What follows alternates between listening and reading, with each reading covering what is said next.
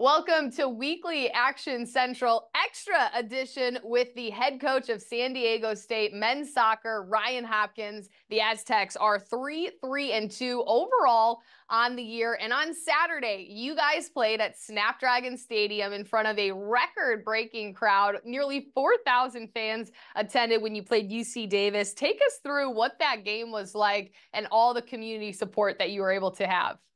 Yeah, obviously, it's been something we've been trying to grow for the last 3 years. It's our third year being able to host a game in there, and every year the attendance has gone up, which is awesome to see. And I think it just sets up nicely. We have SDFC, the brand new MLS team coming to town. So San Diego is a football community. So it's exciting to see, even at I still consider us the grassroots level, the kind of support that we have. And usually we try and get a local team. Like last year we had USD and we were both nationally ranked, and we're like, oh, might be tough to top that. But not taking anything from UC Davis, who's having a great season and they're a great team.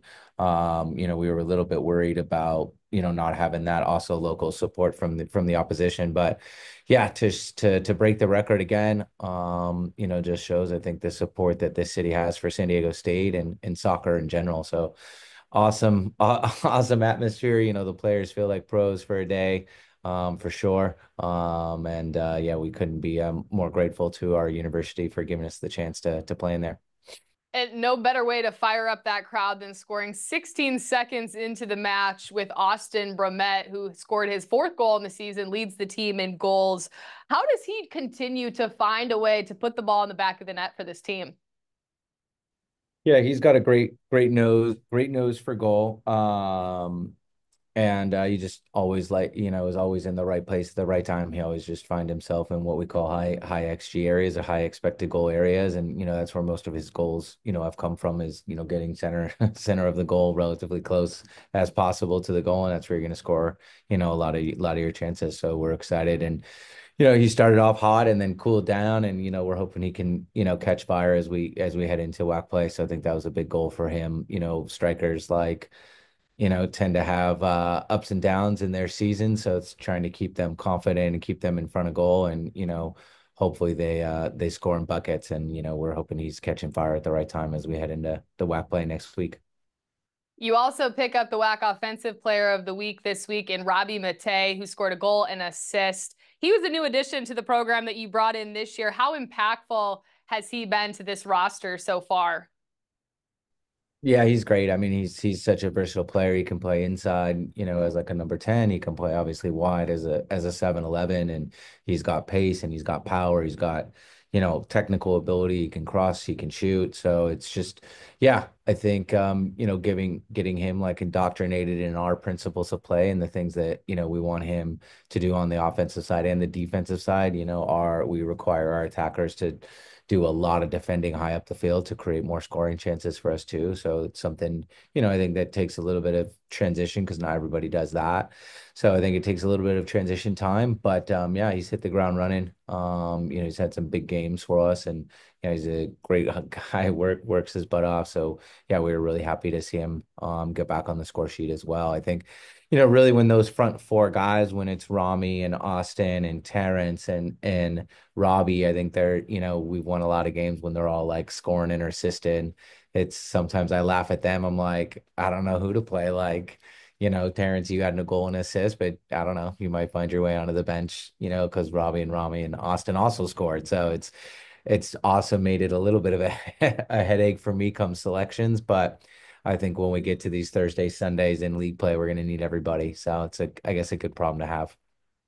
Yeah, having too many players, too deep of a roster can never be a bad thing, certainly. You have Yeah. one more match this weekend, UC Irvine, before you take on WAC play beginning next week. As newcomers to the league, what are your expectations as you encounter conference play for the first time in a new league?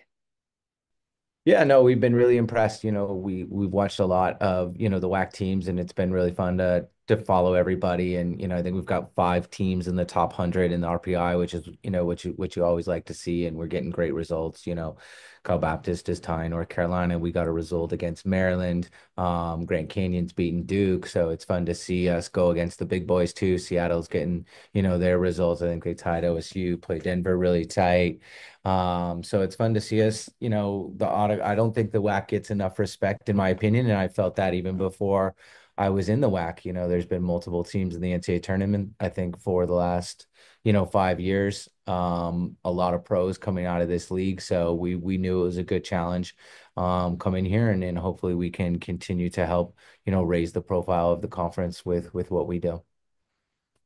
You're also splitting time with two goalkeepers right now. Is that a position battle that you want to have one keeper, one starter come conference play, or you plan to roll out with two for the rest of the year? Yeah, I mean we're kind of open to whoever is playing well. That's probably not by design, that we would, obviously we would love to have probably one more, set, but I think same thing kind of when we're talking about attacking players, you have two good guys and they're battling and they're playing well and margins are tight. And I think like field players, maybe there's one guy's a little bit better at dealing with crosses. One guy's a little bit quicker off his line. So based on our opponent too, can we make tactical changes to, give us a 1 or 2% edge in the game? And I think, looking at, I think all the league games are going to be really, really tight no matter who we're playing. So I think any of those 1 or 2% advantages that we can take, I'm all for. What do you like most about the high caliber players that you have this year in the locker room and setting the tone for the first season in the WAC? I mean, we wanted to get a lot of, older players into the group this year. It's been really interesting. Obviously, 2 years ago, we had the number one recruiting class in the country. All those guys are like finally juniors now. So they're, a little bit older. And then we felt like we had a really good 2 year window, with those guys, their junior and senior year. And then what last year kind of COVID in the transfer portal. So we felt like this year was really important, to bring in a lot of those older players. So we've kind of focused more on that and the transfers. And they've been great because they've gone through ups and downs, and we've had, a really good start. We could have had a great start, with a couple draws that, a play here or a play there, could be wins.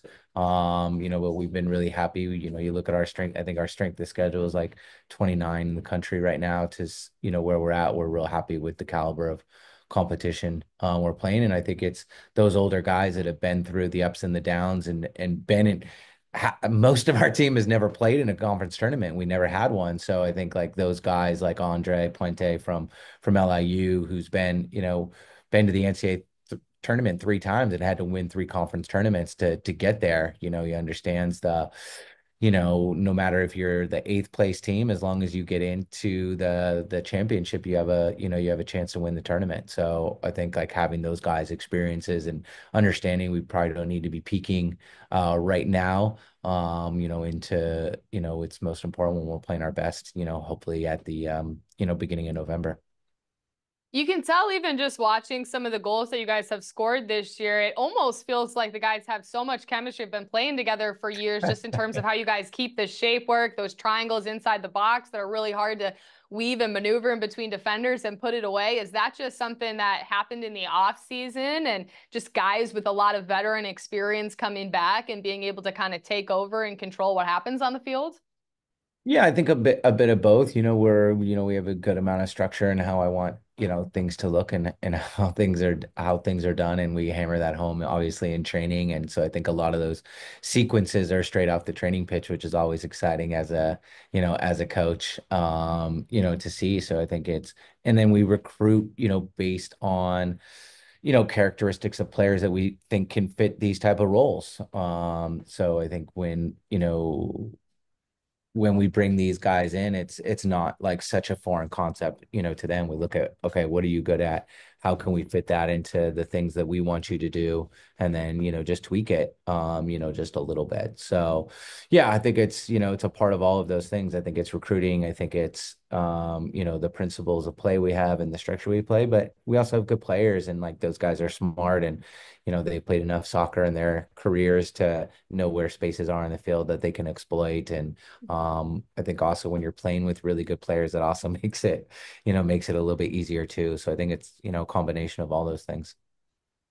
You're in your fifth year at the head coach of this program, and San Diego State has earned national rankings too the last 3 years. What goes into developing a program and taking it as your own and creating, a program that gets national recognition early on? Yeah, I would say a lot of blood, sweat, and tears, mostly tears, a decent amount of sweat, but yeah, not many people know I was hired and then COVID started 2 weeks later. So the first, and obviously being in California, our restrictions were quite heavy. So really the first year and a half of the position, I wasn't in the office, wasn't really around the team, obviously as much as we could be with all the things that we needed to do in order to play. So it's been yeah, it's been a really tough work in progress. And everything that we try and build about is culture. So it's also, I think that takes longer than we could have just tried to go out and get the best players and just bring them in. But ultimately we wanted to bring the best people and the best players in. And I think that also takes a little bit longer to do. So I think it's been exciting to see that national recognition for I would say somewhat of a mid-major, if you will. So I think it's exciting to see that and, being able to sustain it over, 4 to 5 weeks in a season. I think we've been also regionally ranked every single season, been able to break in those national rankings and then obviously see the All-Americans and the professionals and the players of the year, in the Pac-12. I think all those things have been, super exciting. But yeah, it's been a lot of work. I've had great support here from, the administration, from, like our academic support services, equipment, all the areas, our athletic training staff. So it's definitely not just me. It's all these people coming together, that care about our student athletes, care about their growth as human beings. And, I think that's been a big part of all of our success. And even just looking at your career, you've made numerous stops as an assistant at Virginia, Denver, Wisconsin, Cal Poly, Concordia. How have you taken a bit of everything that you've learned over those stops and from other coaches and made it your own and brought it to San Diego State? Yeah, I've tried to learn, one of our big core values is growth mindset. And, I've tried to carry that in in any of my stops. And even now I'm still learning every day. I'm learning from the players, I'm learning from our staff, I'm learning from, other coaches online, or watching games, having conversations, all those things. So I think for me, it's just being a constant learner and, having your set principles, but having flexibility within those, set principles for opportunities to grow. And I've been really blessed with the opportunities I've had in my life to not only work in those places, but live in those places, some of the most beautiful places on the planet. So, but yeah, I think all the coaches that I work with really took, the opportunity to not only help me grow, but allow me to grow too within my roles. I think, Virginia is probably the one that I think about the most that way of, a place that has 7 national championships. And when I went in there and